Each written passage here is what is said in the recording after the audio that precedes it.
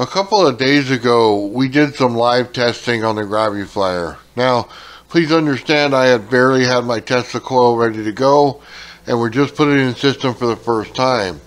Since then, I've been able to put this thing together and actually align everything. So, let's take a look at this a little closer. At the upper left-hand corner of your screen, you're seeing the two waves. On the top, you're seeing the Tesla coil. On the bottom, you're seeing the Graviflyer. So what's going on here? Both of them are in phase now. So what does that mean? It basically just means that we align both of them together. They're both pulsing at the same exact time. So I want to show you this picture here because it's going to illustrate the point. You see them jumping all over the place. Well, the Graviflyer itself is shaking a little bit, so the signal kind of bounces all over the board. So let's go ahead and show you the alignment. As you can see, both signals are completely overlapping each other. They are completely in sync, or what I would call in phase with each other. Now, this is exactly the point where we need to be. If you haven't noticed already, our Graviflyer is matching our Tesla coil perfectly. The signals are the same. They have a point where they build up energy and then discharge it. They're doing the same exact thing. So, where are we going to need to push the button and get the amplification? Let me just show you real quick what the amplification looks like when you push the button. Now this part right here was taken while they were out of phase, but it still shows you the amplification. You see the line there where they both are, and then you see how much it's amplifying the wave. Now, imagine if they were both in alignment at that point when I pushed that button. That means that that giant amplification right there would hit both of them simultaneously at the same time, and it would make it jump. That's what we're looking for here. So let's go back to the part where they're in phase, because I want to focus on this. At the top you see the Tesla coil, on the bottom you see the Graviflyer. That's pretty clear. What I did was I drew a red line here and show you where the max power is. That is the exact spot that I want that button pushed. That is where it's going to discharge out, and it's going to give us the max amount of power. That's where the button has to be pushed. So it's timing at this point. We can time exactly where that button gets pushed to hit at the top of these waves. You don't want to hit it in the middle. You don't want to hit it in the beginning where it's not amplified yet. You want it right at the top of this wave. That's the key component here. So having an oscilloscope set up to see this is going to make this whole process a lot easier. Let's take a look at the oscilloscope when we just have our Tesla coil connected. I want you to understand the two different waves here. One, the yellow wave right there is the signal that we're getting from our Tesla coil telling us that we are in oscillation. The second signal on there is the buildup wave. It's a discharge wave. So, as the energy goes from small to big, it builds up, builds up, builds up, and then discharges. Now, in our Graviflyer, we're not having a discharge. We're in cold energy because we're using a DC circuit. This particular picture shows it in an AC circuit where you get sparks coming out of the top. Not what we're looking for. However, the waves on the oscilloscope are the same. It's going to slowly build up until it explodes at the end, and then you get a massive discharge. This is exactly what we're looking for in our Graviflyer. We saw our signals align. Now we're seeing what it does. It's going to discharge a max amount of energy. Let's go ahead and take a look at these signals again. The top is our Tesla coil, the bottom is our Graviflyer. The top is consistent to build up and discharge, build up and discharge. It's in a timing run. The bottom one is not. Our Graviflyer sometimes puts off a charge that is very small, then it goes to the amplified charge that we want. You have to be mindful of this when pushing the button. Now I went ahead and marked it here for you so we can all clearly see it. You can see that wave is not up to snuff. It's not good, it's just bad. It's not what you want. If you push the button on that, you're not going to get anything. You have to wait until the line's properly and push the button there. That's why the oscilloscope is so important. It's why Alexi sometimes hits it and sometimes misses it, or sometimes catches it before it hits max power. This is the understanding here, guys. This is what we're up against. We have to time this based on where it falls in the oscilloscope. So what's the greatest advantage to having this thing connected this way? Well, we can now predict when we push the button. We see the buildup. We should know by doing this several times when you push the button where you're at in the signal itself, and then we can predict exactly when to hit it. This is not going to be a shot in the dark. This is going to be a bullseye, guys. This is one of those things just going to take some time to tune it correctly, put it in the right phase, and then be able to time the button push. We can see everything now. There is no more mystery about this button push. We know why it's happening, and now we know the effect. We're getting a massive discharge of energy as soon as that button's hit. It's clear on the oscilloscope, and now we can predict it. Now we can do it. When we talk about the button push, this is what we're talking about. Here's the ultrasound device here. You see the button on the right and the dial on the left. As you push the button on the right, you're going to get the amplification part. Now, on the left, you still have to line up the frequency. So, how do you know which range to put it in? The greatest thing about Alexi's device is he did it so that you can hear sounds from it. So, as you move this dial, it's going to go click, and then you move it to the other side, go click. You get both of those sounds. Now, one's stronger than the other, so you put it towards the strong one. Generally, I found it's towards the bottom side. What you're doing is setting the parameter of your ultrasound. You're getting it set so that when you hit it, it goes max power on the ultrasound device. If you do it at the weaker side, you will not get as heavy of a push on the button. What does that mean, heavy push? It basically means that piezo buzzer is not going to pop as hard. It's not going to force power into the center disc. You won't change the octave if you're in the wrong area on this. This is basically amplification. This whole ultrasound device is an amplification to the circuit. That's all you have to understand about it. It is where you set that dial is exactly how much amplification you're getting. Just think of it as a volume dial. You're setting the volume to max, then you're pushing the button. It's the simplest way to ever think about this. This right here is the triggering of the ultrasound piezo buzzer. It's going to pop. It's going to just make a distinct sound, but what it's doing is it's putting a pressure wave to the center plate, and it's changing the octave in the center plate, or changing the tune of the singer. So basically you're just getting this thing in tune so it lines up. Let me show you what I mean with some pictures. This is what we're looking at. We are right here in this picture 180 degrees out of phase. So what does that mean? We have to tune the singer or change the octave. We need to move that signal over top of the other one. Now pushing that button should align it to do it. I personally prefer tapping the center plate in order to put it in alignment before you get to this point. It just makes it a lot easier for the button push to be able to tap the plate, set the alignment, and then go from there. Alexi does it this way. He sees the signal, it's completely out of tune, then he pushes the button to get it in tune, so when he hits it the last time, it's at the amplification point. I'm going to play the audio on this so that you can hear the piezo buzzer popping on this so that you know what I'm talking about.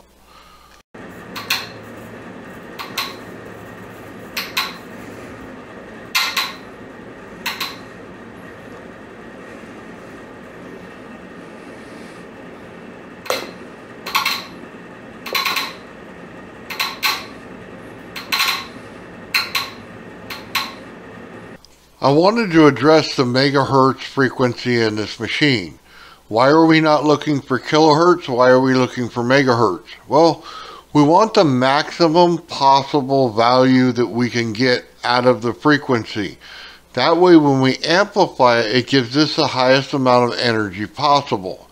26 point whatever megahertz is exactly what we're looking at. That's the most consistent between the Tesla coil and the Graviflyer. Hitting that at the amplification level makes it really a lot of power. So what do I mean when I say a lot of power?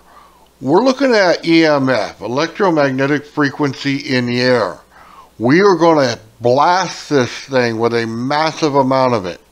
It will kill all the electronics near it.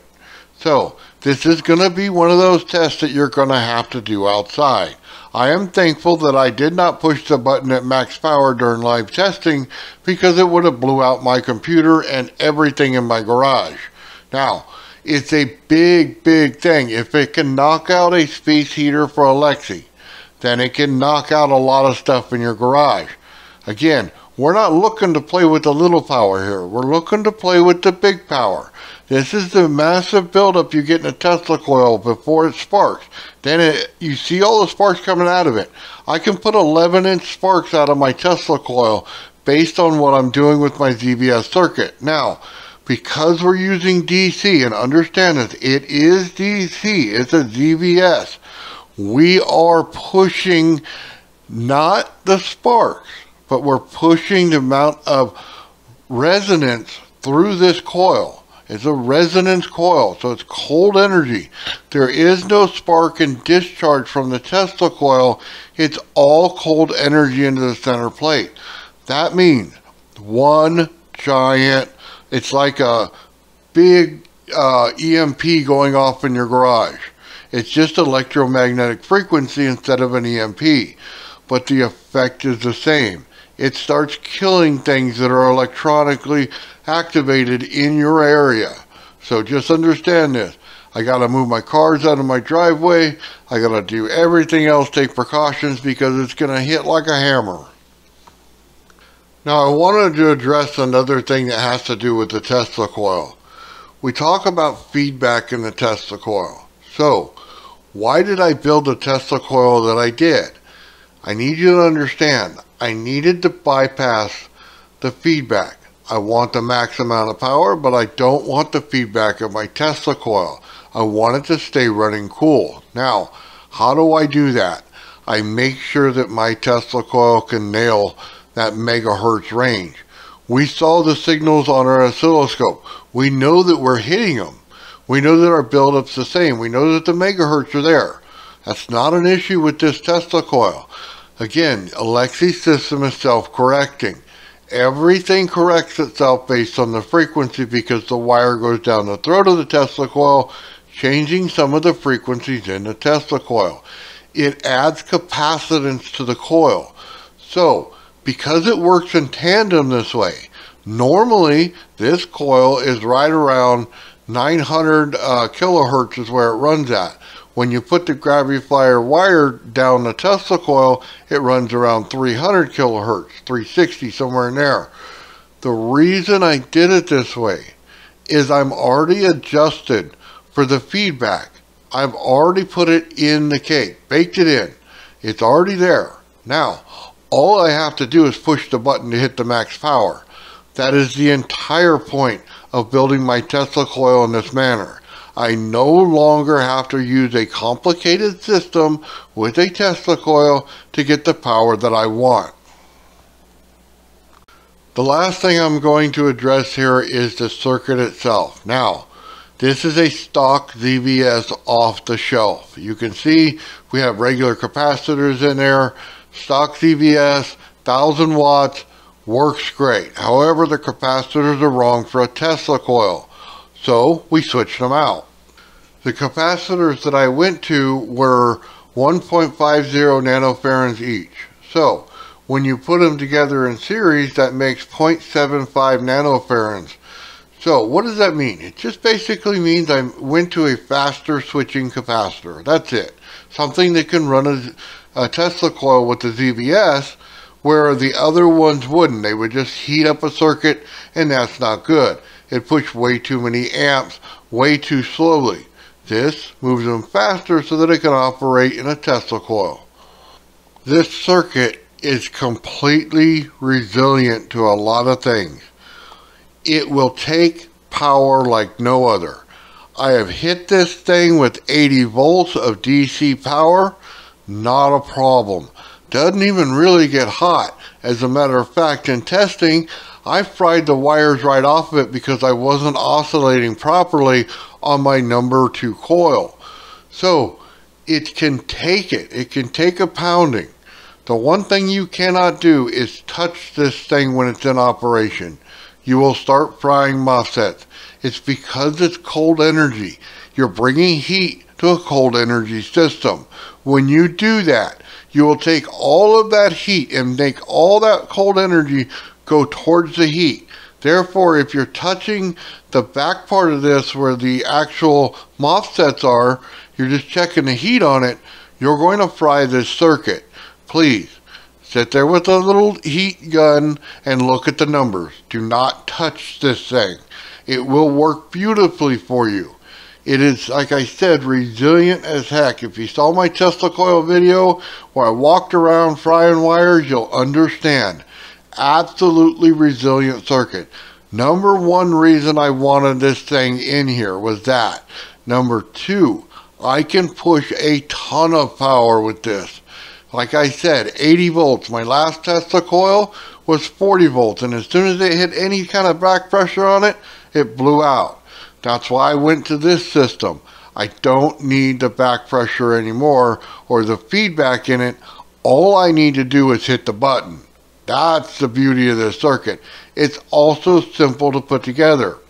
A switch to break the negative, and then you hook up everything else. It's just DC. You can take your variac, take a full bridge rectifier. You can even use a capacitor in the circuit if you want, and then just connect it directly to this and you're good to go. You're going to get a lot of radiant energy. Again, it's cold energy. I wanted to make sure I address this part before I end the video. Cold energy. What's the difference between that and hot energy? AC voltage through one of these Tesla coils give you hot energy. Big sparks, okay? When you put in DC to it, you get this right here. You get cold energy. You turn up the DC, what happens? You get the very smallest amount of breakout on the top, but you get a radiant energy. Therefore, you get a light that lights up further distances. This is what, 24 volts, 26 volts, and I'm getting 4 feet out of it. Understand this. When I put 80 volts to this, I'm getting well over 10 feet. That is a huge radiant energy. So it goes pretty far. If I set this up in my garage and ran it at that voltage, trust me, all my electronics around here would have a big problem. Not to mention, if you start amplifying that signal, oh my God, that is a massive amount of power. Just understand this. This circuit runs really well. And we're talking about cold energy. Therefore, cold energy, when you put the Graviflyer to this coil, what will happen? That little bit of breakout goes away. Why? Because you added more capacitance to the coil. There won't be any breakout on your Tesla coil. Understand this. That's a good thing. However, the radiant energy will be huge. Therefore, it'll be cold coming off. Why? Because it's pulling the energy into the Graviflyer. We saw the upper and lower plates pulling the energy into the center. This is the reason for it. It's cold energy. It pulls the energy towards it. It puts a load on it so that it draws the energy out. That's cold energy. Now, the last thing you want to do to cold energy is draw too much heat to it unless you're purposely doing it to make a massive spike. That's where we are in these coils. So, understanding this Tesla coil and why it's doing what it's doing under DC power is massively important to understanding what Alexi's doing. It has taken me a long time, a big deep dive into this to really understand it. We went from using a stock Slayer exciter circuit to a ZVS with a massive amount of meaning. It doesn't mean that the circuit has to be complicated. It doesn't. We know it's a ZVS. It's not very complicated. The understanding is massively complicated. But if you take your time and go through it slowly, and just understand that it's a different energy than your average Tesla coil, then you're perfectly okay. You don't really need to know more than that, unless you're trying to build it. Then you have to know all of it. If you like what you saw here today, please like, share, subscribe, and comment. Do all those fun things, and have yourself a great day. Thank you.